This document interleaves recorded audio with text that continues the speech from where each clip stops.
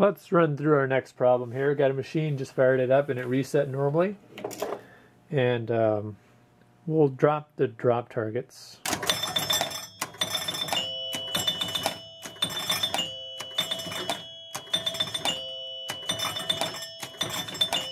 Okay, when all the drop targets are down, remember every third time we hit 500 points in advanced bonus, it's going to rotate around and light double bonus. So every third time, because in a previous episode we talked about the score motor and the 1E, 3E, and 4E switches.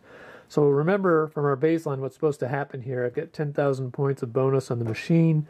I'm going to put the ball in the kickout hole.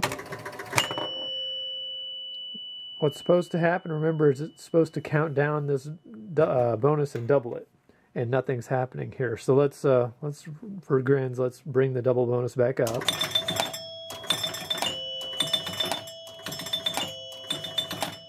Okay, it's lit. We've got 15,000 bonus. So we should get a countdown to 30,000 bonus. No countdown. It's stuck on the bonus value. It didn't count anything down. So what's our problem here?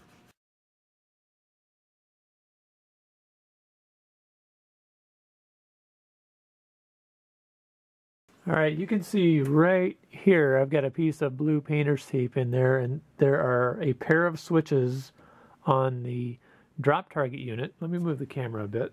So as you can see, the drop targets are all down. Let's put them back up. And what's supposed to happen, inside this mechanism there's a bar going across inside the unit. And that bar is propped up by these 4 drop targets. As they drop, once the last one goes, that lever drops, which actually lets these switches activate. And you can actually see it on the right-hand side. I'm going to drop the camera here. Alright, I'm going to try to show these switches. I don't know if it'll show up in the camera, if we can see an actuation here. Since all the drop targets are down, all I have to do is push up one drop target, and it'll push that lever and actuate those switches. And right there you can see it open the switches. They're both closed when all targets are down. They're both open when when one of the targets is up. Alright, so we'll walk through this, pull up a couple drawings from a previous episode. This particular part of the schematic around B3 shows those 3 lights that will alternate. If you get all of the targets on the playfield, they'll alternate, but any one of them will be on every third time once you enable one. So in this case, we were seeing the double bonus light every third time, and that is actually enabled because there's a J relay, and its contact is normally closed. Let's not worry about that. Remember, there are 2 switches on each of the 2 switch banks. One of those switches is for the light. The other is for actually giving the double bonus. So on the light section, that switch was working fine, so we didn't have any issues with the light turning on. Once I knocked down both sets of drop targets, we then had a circuit every third time motor 1E closes, so every third time that light's going to come on. And remember, one time it's motor 1E, one time it's motor 3E, one time it's motor 4E, and I shouldn't delve too deeply into this, but 6B is enabled when all the rollovers are down. So that's why in this case, since we didn't have the rollovers down, we didn't see special or extra ball. We only saw double bonus because 6B was open. You can refer to a previous episode that explains that 6B relay. So now, what was our problem? Here is the schematic around section F7, and it shows again, there are switches on motor 1E and motor 4E, and it doesn't show 3E on this particular section. But right here is the switch that I blocked open. The 1776 bank would normally close when the bank's down, and the 1976 bank switch would normally close when the bank is down. If those are down, and you put the ball in that kickout hole, that's going to close this switch. Well, actually, it's going to close the G relay, which has a contact on it, which will close this switch. So all 3 of these are closed. Remember, every third time, if motor 1E is closed, then it's going to initiate the J relay. And the J relay is actually called bonus unit score control relay. But I think now we have to dive into the spider web of the double bonus and the bonus countdown unit to explain how that's working.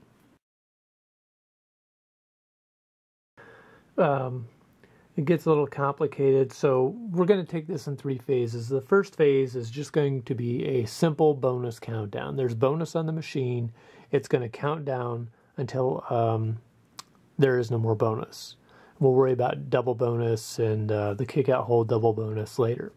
So there are several zero position bonus units that are tied to that bonus unit. As soon as it has any kind of bonus at all, those switches transition.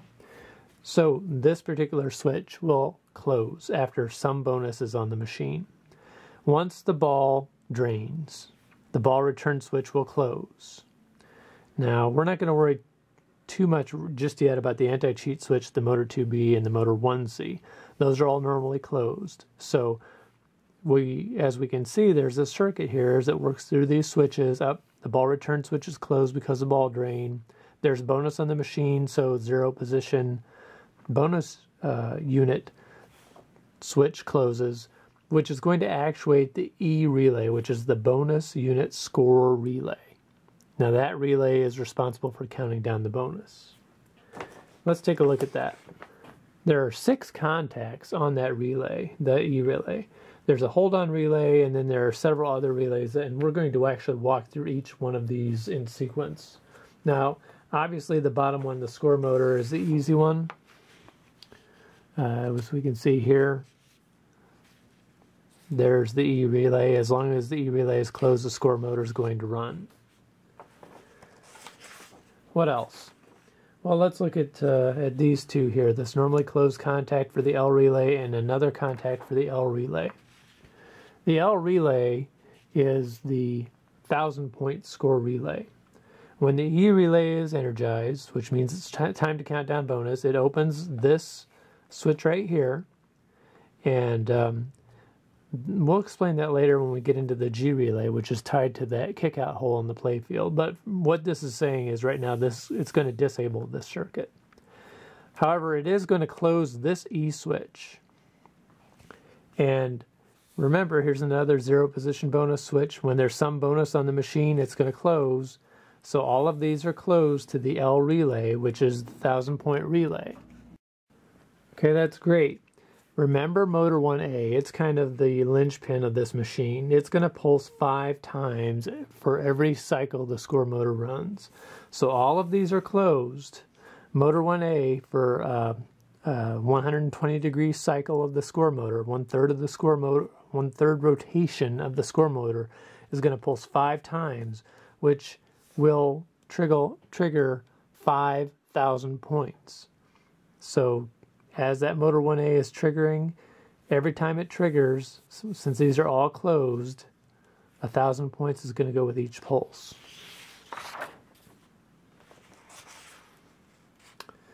Here's another example of an E switch that's normally closed. It's going to open while the E relay is energized, which is disabling the hole kicker. And again, we'll get into that hole kicker and that G switch with the playfield kick-out switch. Alright, so now let's get into the meat of this thing. Here is the final contact right here. And you'll see again motor 1A. That's not by coincidence. Motor 1A is everywhere on this machine. So when the E relay is energized, this E switch will close. And for right now, we're going to assume that this is going to stay closed. This is the double bonus relay. And for right now, there is no double bonus. It's just straight bonus. We're also going to assume this J relay is closed. We'll get into that in a little bit as well. So the E relay is energized. It's going to be closed. Here's another zero position bonus unit switch. It's going to be closed because we have bonus on the machine. Every time motor 1A pulses, since all of these are closed, we have a path to the subtract bonus unit coil. It's going to actually decrease the amount of bonus by 1 with every one of those 5 pulses. And because we have this circuit as well with motor 1A, 1,000 points is going to be added to the machine. So every time motor 1A pulses, as long as that E relay is enabled, the bonus is going to subtract by 1 with every pulse, and it's going to add 1,000 points to the machine with every pulse. All right, so now standard bonus countdown is pretty straightforward, but now let's look at double bonus countdown. And this is part of the schematic 7D section, and you can see the double bonus light, and you'll see this LB relay here. LB is the double bonus relay, and it's enabled when the last ball is in play. So the last ball gets double bonus. You can also see right here, there's a box, 3 to 5 ball adjustment. It can either be 3 or 5. But when it's on ball 5, which is what my machine is right now, as these contacts in the player unit are made, if you reach this section, it's going to close this circuit, and it's going to enable LB. Now LB is actually a relay on that bank on the bottom of the playfield, similar to the rollovers. It's a latch relay. It's a mechanical latch relay.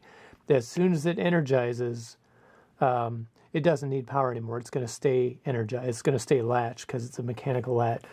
There are 4 contacts for the LB relay, and I'll give you a sneak preview right here is one of them. It's going to open that. So there's the, they're all normally closed contacts. There's one that opens for the relay, and I think that's in case there's a mechanical issue. It wants to open that up. So the other ones, there are 2 on the subtract bonus unit that open, right here and right here. And then there's one that opens right here on the L relay. And this is pretty clever on Gottlieb's part. So let's see how best to explain this. If we're on ball 5, obviously this path is open. So the only way we're going to get 1,000 points is when motor 1A pulses and E is on, as we saw earlier with the bonus countdown, when the ball return switch hits, or also if it's in the playfield kickout hole, and we'll get to the playfield kickout hole in a little bit. So let's assume right now we're only talking about a drain ball on ball 5. So that E switch is going to be closed. Motor 1A always pulses 5 times every single time. But if double bonus is lit, that takes this leg of the circuit out. That means the circuit has to come through here to score. And on it's a normally closed switch on motor 3C. That's a key point, because if we look at 3C, that means it's going to be closed this entire time, except it's going to be open right here. And you can see that this open correlates with the 5th pulse of 1A. So that means as long as the zero position bonus switch is closed, meaning there's bonus on the machine, it's going to pulse 4 times. 5 times here, but one of the times motor 3C is going to be open during the 5th pulse. So we're only going to get 4 pulses from 1A, and that's on the L relay. That means every cycle the motor is only going to score 4,000 points. This is a key point, because if we go back to the subtract bonus unit, this is what actually decrements the bonus on the machine. If you look here, there's motor 1A again. It's going to pulse 5 times. Now, in this case, remember we're on ball 5. It's double bonus. These 2 LB switches are open, which are in effect disabling these legs of the circuit. I should say this leg and this section. What we will see, though, is motor 1A will pulse 5 times. As I mentioned, E is going to be closed because it closes when it's in the out hole. That means that motor 3C and motor 2C, when they close, we're going to see action over here. For right now, we're going to consider J staying closed, and J is going to be part of that playfield out hole switch. It's not a factor here because we're talking about draining, so that's going to stay closed. Okay, what does all this mean? This motor 1A will pulse 5 times. The E switch is closed. So depending on when motor 3C and motor 2C close, we'll decide which of those 5 pulses make it through. And that is because we're assuming there's bonus here, so that's going to be closed. J is closed. So there are 2 paths here to this E switch. Now let's look again at the motor sequence chart. Here's 2C and here's 3C. These, in this case, are open, normally open switches. They only close on 2 pulses of motor 1A. This is a key point. Twice they close. That means on a normal motor cycle, the subtract bonus unit is only going to work 2 times on that 5th ball. Once there are 5 pulses here, this is closed.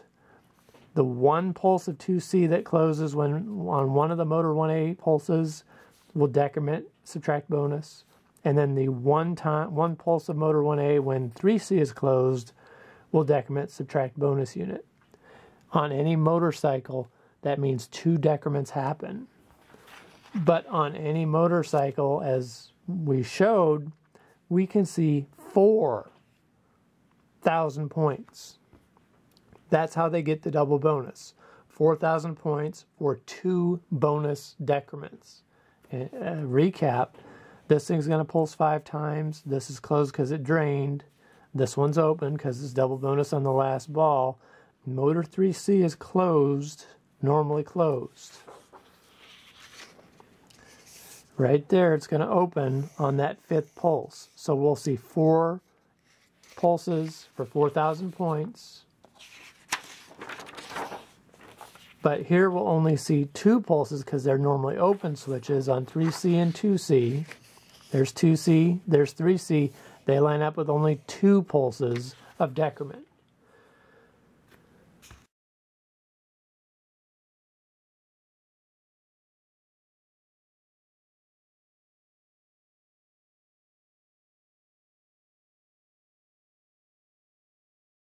So now let's get crazy and talk about what happens when the ball is in the out hole and both double bonus lights are turned on.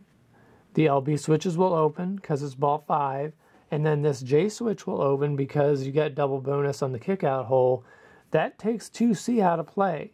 That means only when motor 3C closes will you see the bonus decrement. So even though motor 1A is pulsing 5 times, it's only going to make it through when motor 3C closes. That's 1 time per cycle. Motor 3C right there, 1 time per cycle. But if the decrement only happens 1 time per cycle, what happens during bonus? During the scoring? Well, it's still going to pulse 4 times. It's just that there's 1 less decrement on the bonus stepper, so you'll see 4,000 points per bonus decrement. Now, I hope that makes sense. You may need to play this back.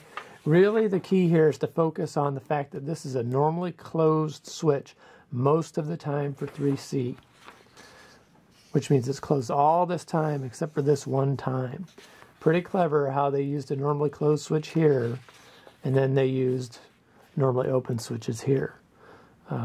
Now let's dig into the playfield kickout hole double bonus, which brings that J relay into play. Alright, so the J relay is the bonus unit score control relay. 8 sets of switches on this bad boy. Lots going on. The good news here is a lot of this is in sections. So let's start with the basic schematic. And what we've got, you can see the J relay right here, and you can see a hold-on contact here and a hole switch. But obviously that's never going to, hole switch here isn't going to do anything because the J switch is going to be open. So we have to look at the other path. And we can see we've seen this schematic before, this part of the schematic before. Here's motor 1E. There are those 2 drop target banks. If they're both down, and a ball is in the kickout hole in the playfield. Remember I talked about G. Well, let's take a look at G.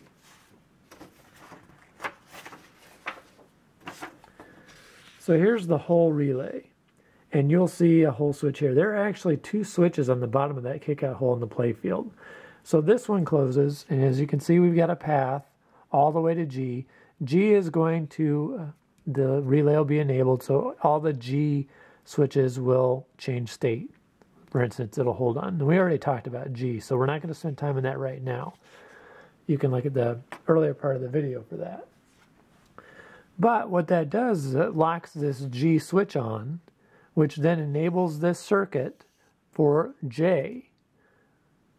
All right, so once J locks, the hold-on switch will close, contacts will close, and since the ball is still in the hole, we have a circuit now for J. So what that is doing is turning on the J relay. And I think a key point here is this. This only happens when motor 1E is in place. If motor 3E, remember on the top of the motor there's a long post, and it'll be every 120 degrees the motor turns. It's either going to stop on 1E, 3E, or 4E. Well, if it's on 3E, that's for the extra ball. If it's on 4E, that's for the add replay. It's only when it's on the double bonus selection does this whole thing kick in. So the J really is for double bonus. So with that said, let's look at the switches. So we've got a couple right here, and let's just talk about them right here while we've got it here. So there's a hold-on contact for J, and then there are two normally closed contacts, and those open. Really what that is doing is disabling the replay and the extra ball while the J relay is on. So while that J double bonus relay is on, you cannot get a replay or an extra ball. It's just locking them out, basically. The next schematic is around E19. And we can see a couple switches here. Here's another normally closed that opens. So when the J relay is enabled, the ball return relay is not going to work. And then we've got a normally closed or normally open switch here in parallel to the ball return switch. This is a key point.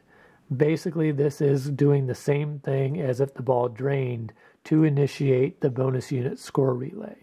If there's bonus on the machine, and if the J relay is actuated, it's going to close the switch. We're going to have a circuit to E. Now remember, E was part of the circuitry to count down bonus. So let's see, what else do we have here? E14.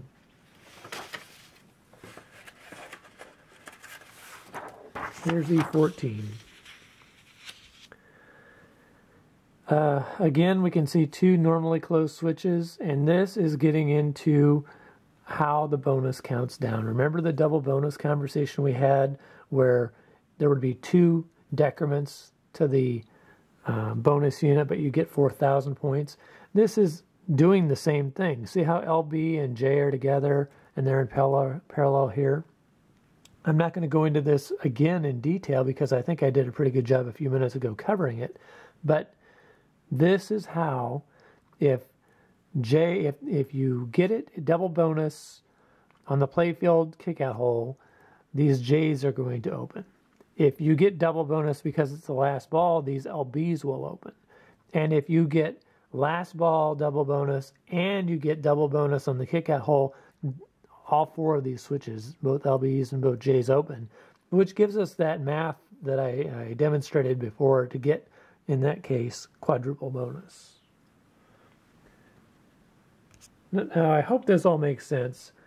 I think this is one of the more complex parts because there are a lot of relays and a lot of contacts in effect here. But hopefully this helps understand it a little better.